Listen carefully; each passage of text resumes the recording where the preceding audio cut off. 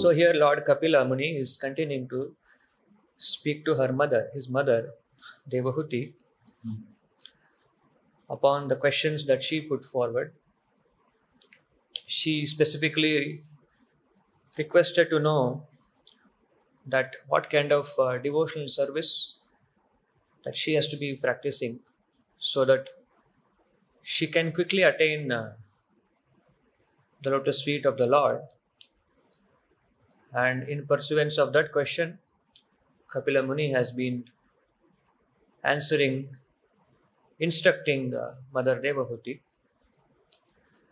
And in the previous verse, Kapila Muni narrated about how devotees of the Lord are attracted to the activities of the Lord. They appreciate the activities of the Lord. In fact, in the beginning of his instruction, he mentioned that devotees appreciate in the assembly of the devotees, they appreciate the activities of the Lord. Satam prasanga mama virya samvida. And similarly, devotees of the Lord appreciate the form of the Lord as well, his activities. Just like in this verse, it is spoken about the form of the Lord. So non-devotees cannot understand the form and activities of the Lord. Just like in this verse, it is mentioned, Pashyanti te me ruchirani amba santaha. The word here, ruchirani santaha, very specifically mentioned here, which means that the devotees of the Lord, they are attracted to the form of the Lord. They are attached to they appreciate the form of the Lord. On the contrary, non-devotees cannot understand. They don't appreciate the form of the Lord. Krishna in Bhagavad Gita, he says, Namam dushkritino mudaha prapadyante naradhama. So a muda or a fool or a non-devotee or a dushkritina, Prabhupada translates dushkritina means miscreant. He is a miscreant because he has not accepted the superiority of Krishna, superiority of the activities and form of the Lord. So they can't understand the activities and form of the Lord. And for such kind of people, he is reserved. He doesn't reveal his identity. Further in Bhagavad Gita, he says that I am reserved to the non-devotees, to the mudaha.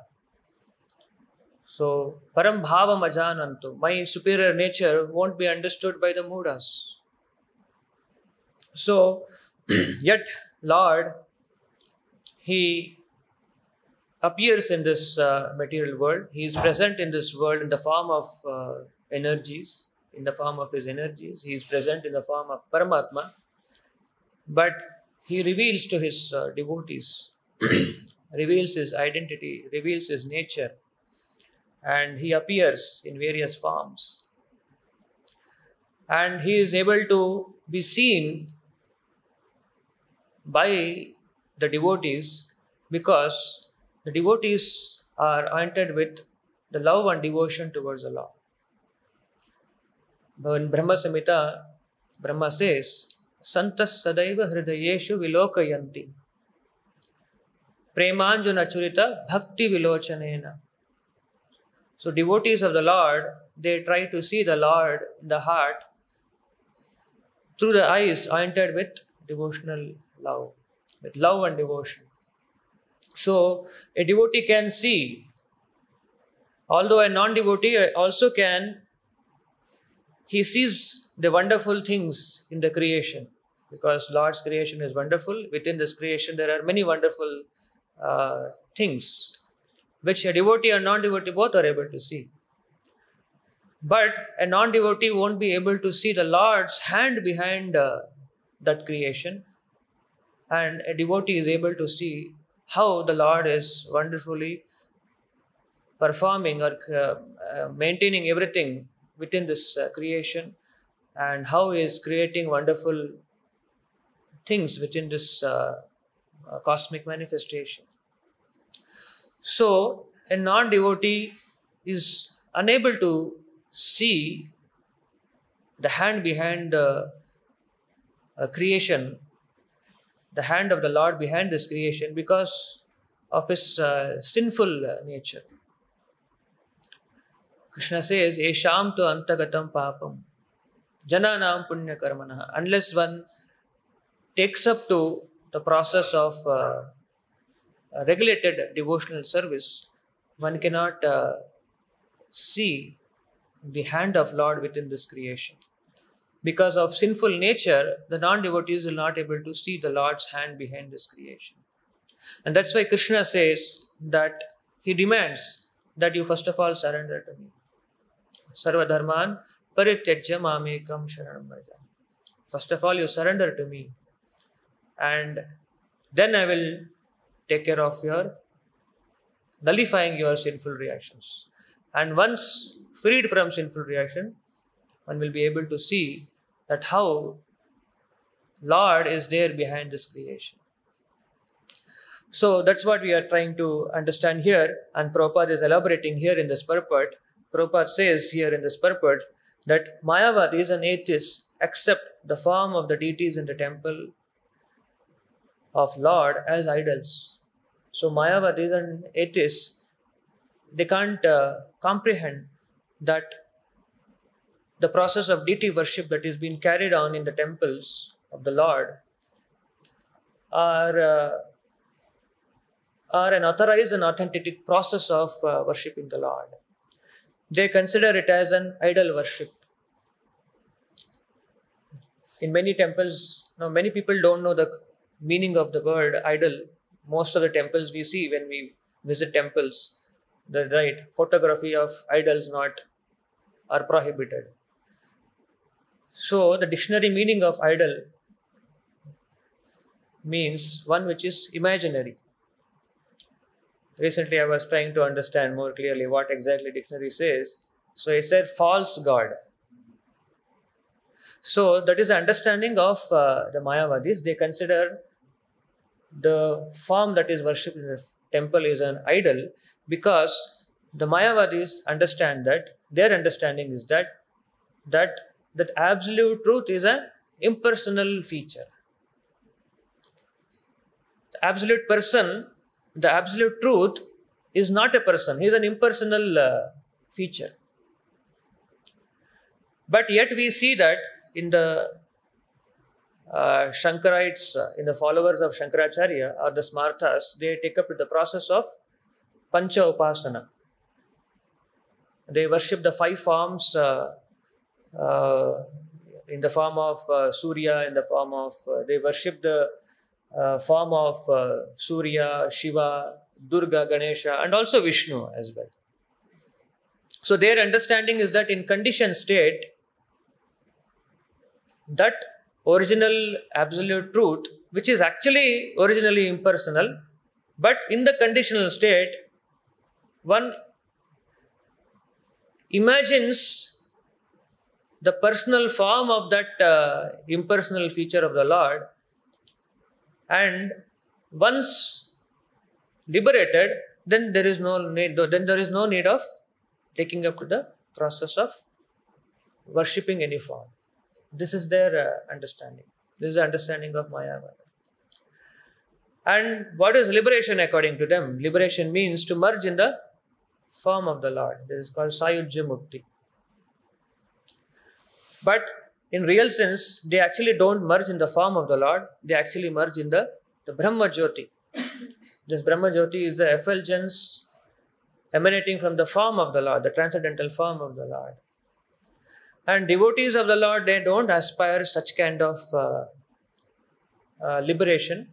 And the devotees of the Lord, they take pleasure in serving the transcendental form of the Lord.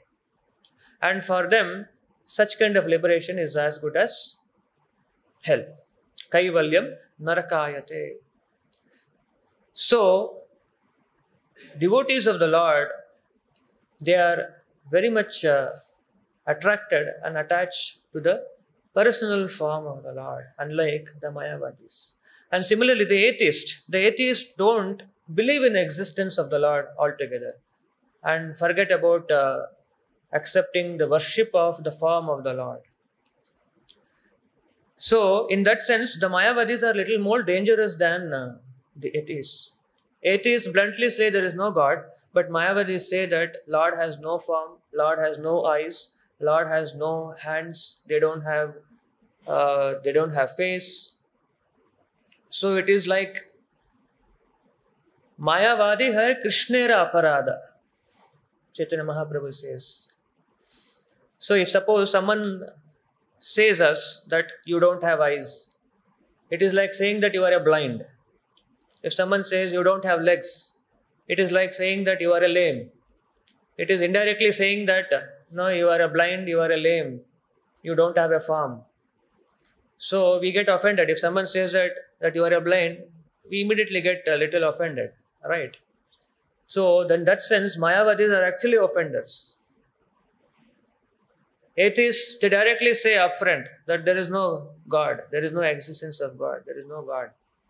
But Mayavadis, they say that there is no form, Lord doesn't have any eyes, they say that Lord has no form, they don't have any hands, legs, and so on like that. He is simply an impersonal feature. So that's the importance here that Prabhupada is trying to further narrate. Then if devotees don't follow, if the worship of the process of worship that devotees, if it is not idol worship, then what is that? That Prabhupada further narrates in his purport that the process of worship that which the devotees undertake in the temples is the archa form. The archa form is a form which we can worship in the present condition. And our present condition is that we can't see anything beyond matter. Our senses are so dull and blunt that we can't perceive any spiritual substance. Forget about the Supreme Lord. Prabhupada says we can't even see the spirit soul which is occupying the body. So when the soul quits this body and it moves out of this body, we are not able to see this. None of us are able to see the spirit soul. And seeing the spiritual form of the Lord is far away from the reality for us. Because our senses are material and it can perceive only material objects. So that's why Lord appears in a form which is favorable for devotees to see, to worship, to serve, he appears through a material form, accepting a material form through which he can receive the service, although his form is not material. For Lord, there is no difference between matter and spirit. The material elements are also his energy. And the form which is made out of material elements are also spiritual from the perspective of the Lord. There is no difference between matter and spirit for the Lord. So he appears in this form so that he facilitates for the people in this world to accept, to serve the Lord. So Prabhupada gives a very nice example to understand this concept of Archa Vigraha. In the little older ages, earlier ages, we know that at least few decades before, there used to be a concept of the post box. Although we don't see them quite often these days, but we can still see the post offices. So post office still exists. Although we don't see the post box anymore because of the modernization of the communication channel, there are various better ways, technologies are available. People can send mail, we can send in WhatsApp, any letter we want to send. There is a very better technology available today. But nonetheless, the post offices to facilitate the people in the city or in the villages at a distant places. Suppose if the post box is very nearby, it is very easy to go and deliver the letter to the post office directly.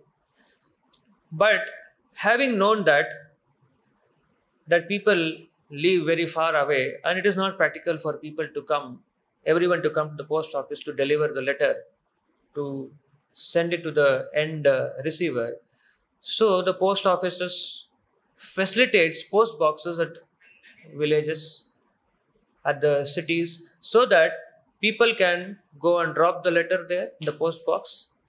And by dropping that, it is ensured that it will directly reach the post office and further it is delivered to the end receiver.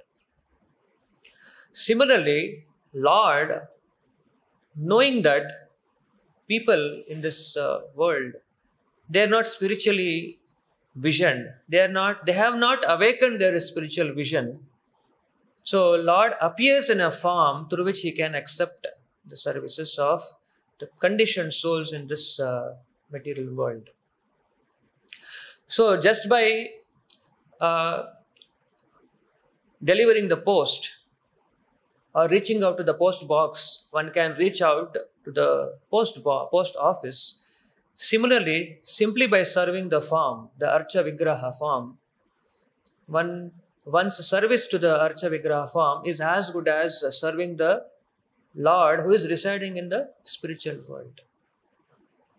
So simply by offering an arti to the Lord, it means it is as good as offering the arti to the Lord who is residing in Vaikuntha, in the Goloka Vrindavana. By offering the Lord in the form of the deity, the bhoga, the naivedya, or dressing him nicely, it is as good as he is worshipping the Lord in his spiritual world. So that is the magnanimity of the Lord, that he descends in this form made out of earth, clay, sometimes in the form of metal, in the form of wood.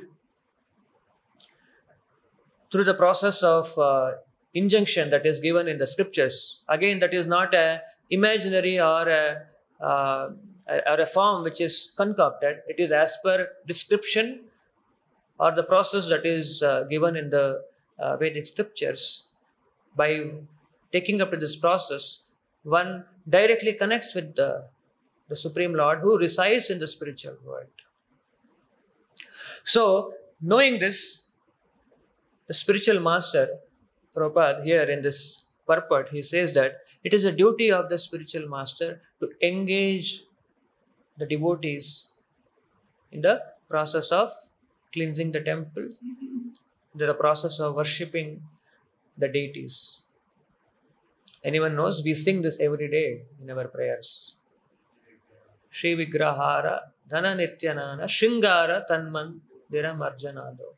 The spiritual master engages his disciple in various activities of deity worship, in the temple worship. Although in the Kali Yuga, in the current Yuga, Lord, it may not be practical for someone, say, we are residing in the temple, so we are so much fortunate that we are able to worship the deities in the temple daily. But that is the magnanimity of the Lord. People can come here and worship him. And Lord, even more magnanimously, he appears in the form of a sound incarnation.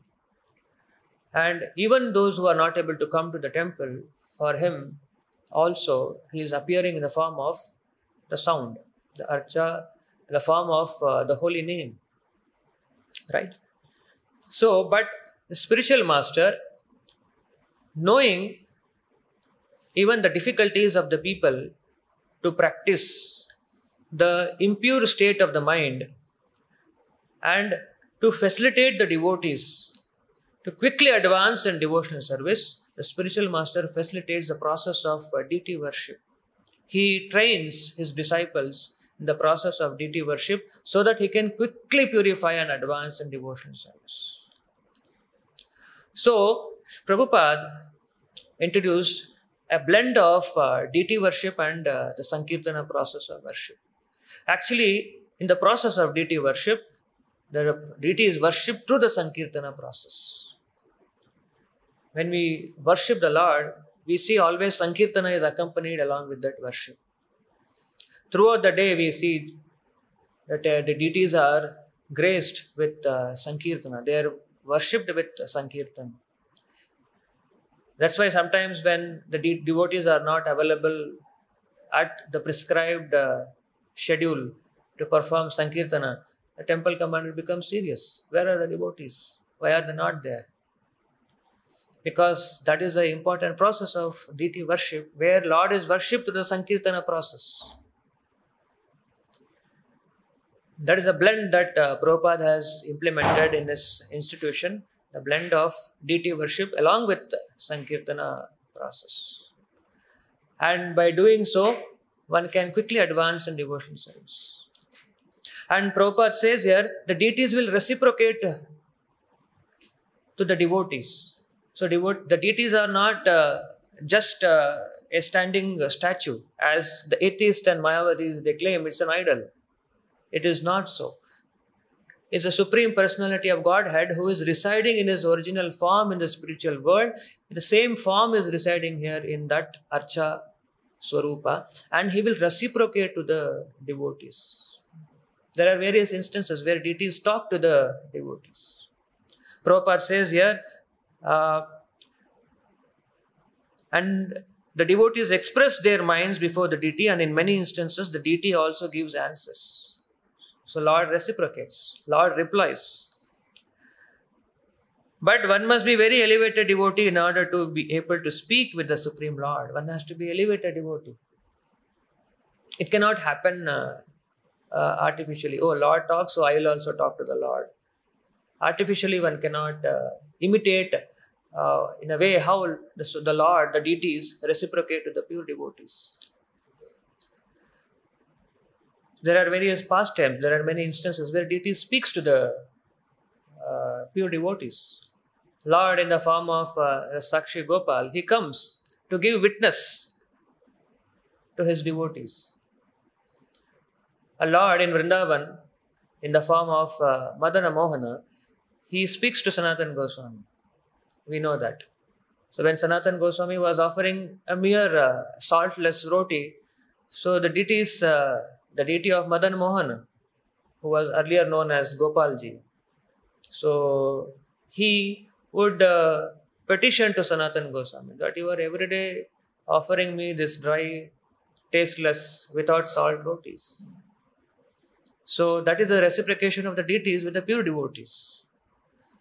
Now we may ask, okay, Lord will reciprocate to the pure devotees. He will speak to the pure devotees. And what about us? How does he reciprocate to we sadhakas? Once in lecture, Stoka Maharaj, he was mentioning that how deities will even reciprocate to the sadhakas like us. So Maharaj said that Lord will reciprocate to us through the inflicting the enthusiasm within our hearts. When we have enthusiasm, when we have more and more enthusiasm in our heart, it means the deities are reciprocating to us, to our service. So that is the way we can see that Lord even will reciprocate to sadhaka also. And more we do our sadhana nicely, take up to the process of chanting and hearing, take up to the process of chanting and hearing in a regulated process, in a regulated way, the deities will reciprocate to us by giving us more enthusiasm to serve Him more. So more enthusiasm means serving more opportunity to serve the Lord. Prabhupada elsewhere says, if the regulative principles of chanting and hearing is not strictly followed, then gradually the process of deity worship will become a burden. Galagraha. Galagraha means, gala means neck. right? A burden on the neck. Sometimes when we sit in front of the desktop for long hours,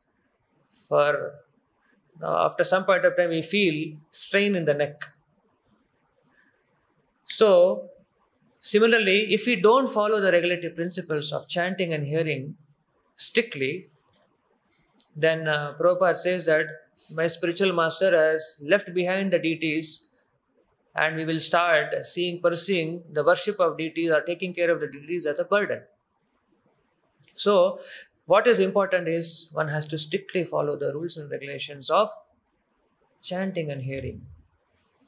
So, if this process of chanting and hearing is thoroughly, without any compromise, is followed, then we can quickly advance in devotion service, along with the process of deity worship. So, that is what is an important thing that we should understand here. That it is so important to take up with the process of the deity worship. And Lord is ready to reciprocate to us. But non-devotees, Prabhupada says, an atheist cannot understand these dealings between the Lord and his devotees because of his sinful tendencies. So that is a process that is recommended here. We can see here some of the important aspects of deity worship and how the devotees of the Lord, they are attracted to the wonderful form of the Lord. Prasanna Vaktraruna Lochanani. They are eager to see the various different forms of the Lord. The Lord also appears in various different forms. Ramadi Murtishu Kalani Amena Tishtan. And Lord appears through the prayers, through the invitation of a pure devotee. Lord will not manifest in the form of Archa Vigraha just by purchasing a deity from the market and placing here. Lord will appear through the invitation and prayer of a pure devotee. And we have seen many instances where Prabhupada has been personally, taking up to the process of deity installation. Through the process of Sankirtana. Sometimes, unlike in Indian tradition, the process of deity worship is different. Especially if you see the Sri Vaishnava tradition of installing the deities, very elaborate rituals are performed. But in the Western world, when Prabhupada installed the deities, it's simply through the process of Sankirtana, Prabhupada used to install the deities. So, Lord will appear with the prayer, with the Sankirtana prayer of the pure devotee. So, following his footsteps, following his instructions, so the devotees of the Lord, they worship the wonderful form of the Lord in various forms. Lord has unlimited forms. His form of Narsimha, his form of Rama, his form as Varaha. And all these forms are benevolent. That's what Kapila Muni is saying. Rupani Divyani Varapradhani. So these forms are benevolent in the way that they give an opportunity to serve. That's what we can understand here. It's a very important verse where it specifies the importance of worshipping the form of the Lord. We'll stop here. Grantaraj Srimad Bhagavatam ki Jagat Guru Sri Prabhupada ki.